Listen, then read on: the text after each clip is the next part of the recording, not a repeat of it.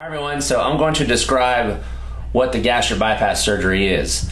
So the first step, and just realize that in any of these surgeries, there's two main functions. One is to reduce the size of the stomach so you feel full faster. The next step is to bypass a portion of your intestine so you don't absorb all of your calories.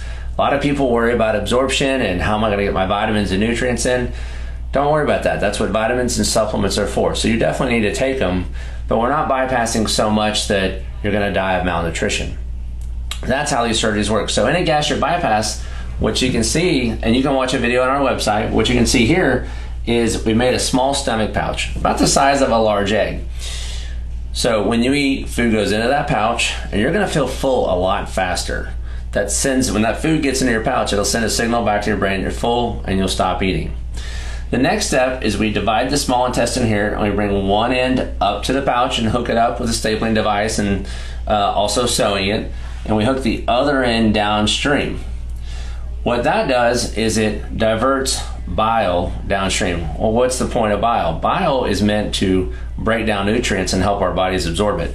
So now that bile comes in down here, this is where absorption starts. So that's how gastric bypass works. It's pretty simple.